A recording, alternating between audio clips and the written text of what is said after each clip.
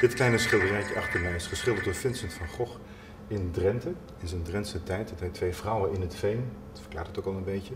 Hij heeft een korte tijd van 3 maanden gewerkt in Drenthe, van september tot december 83. Hij kwam toen uit Den Haag, waar hij in de zomer van 1882 voor het eerst serieus is begonnen met schilderen. Van Gogh is begonnen meer als een tekenaar, pakte het schilderen pas later op. En heeft het in Den Haag helemaal niet zo heel veel gedaan, maar in de zomer van 83, vlak voordat hij naar Drenthe ging, had hij besloten om dat veel vaker te gaan doen en zich te concentreren op het schilderen. En Drenthe was een provincie die in trek was bij diverse kunstenaars vanwege de mooie natuur en de mooie omgeving. En dat was de reden voor hem erheen te gaan, maar het seizoen, je weet het al, september, oktober, november, najaar, niet altijd mooi weer en dan zit je daar in het veen. Ook opmerkelijk, hij ging dus niet naar Noord-Drenthe, maar naar Zuid-Drenthe. Noord-Drenthe zaten de meeste andere kunstenaars. In het zuiden, wat veen was, ook veenkolonie, niet weinig aantrekkelijke onderwerpen. En dat zie je in die schilderijen. Dus het is een begintijd van schilderen. De schilderijtjes ogen nog een beetje rommelig. Hij heeft ook niet veel geschilderd. Hij had het te zwaar, hij zat er geïsoleerd. Een stuk of 6, 7 hebben we er over van de 15 of 20 die hij heeft gemaakt.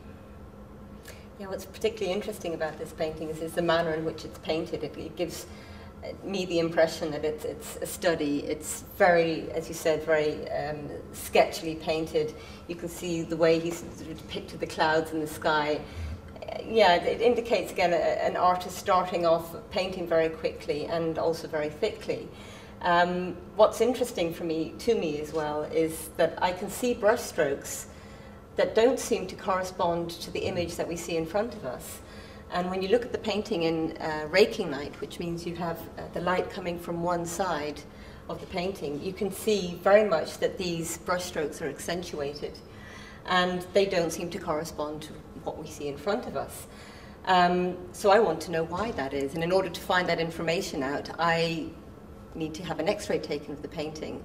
And an X-ray will give me that information by showing us what lies underneath the paint layer.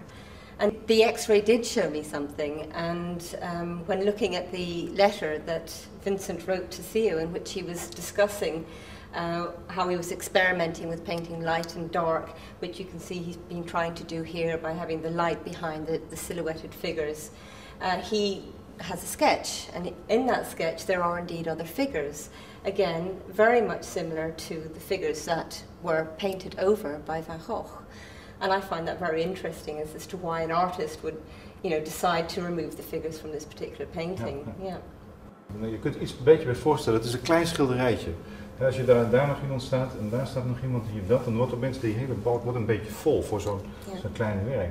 Dus het geeft meer lucht door 2 enkele figuren te laten uitkomen. En aardig is dus dat hij daar ook, al in de tijd dat hij nog in Den Haag zat, door een andere kunstenaar, Herman van der Welen, ook op werd gewezen. Dat was een kunstenaar, ook een vrij jonge kunstenaar, waar hij af en toe wel eens mee optrok. En die kwam eens een keer bij hem kijken op het atelier voor wat hij allemaal gemaakt had. En daar kwam hij een tekening tegen van een zandgroeve waar allemaal mensen zaten te werken.